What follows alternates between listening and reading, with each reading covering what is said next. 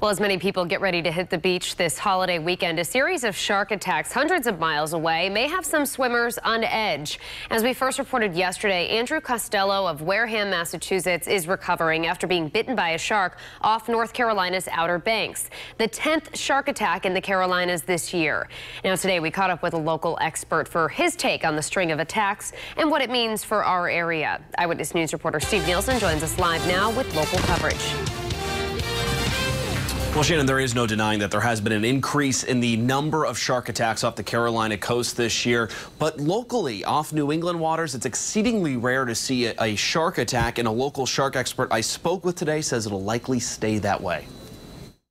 The Outer Banks are making national headlines after another shark attack in a matter of weeks. The most recent, a Massachusetts man was bitten by a shark in North Carolina. That makes 7 on this shoreline this year, 3 in a week. 7 attacks over the course of 3 or 4 weeks is a pretty high number. Fisheries biologist Greg Skomal has been studying sharks for 30 years in southern New England. I asked him why there's been a recent uptick in attacks down south. It tells us that there's some conditions that have set up where the sharks are obviously very close to shore, setting up close to shore over a very broad area, namely the North Carolina region, and feeding on something where humans are basically walking into the water. Skomal calls it alarming, but says it should have little to no impact on sharks in southern New England. The species that are implicated in the attacks down south don't even come this far north.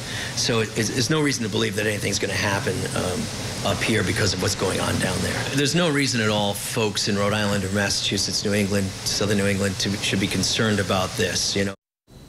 And coming up on Eyewitness News at 6:30 over on Fox Providence, I asked Skomal what swimmers should know and what they should do to make sure they stay safe in local waters. I'm Steve Nielsen, Eyewitness News.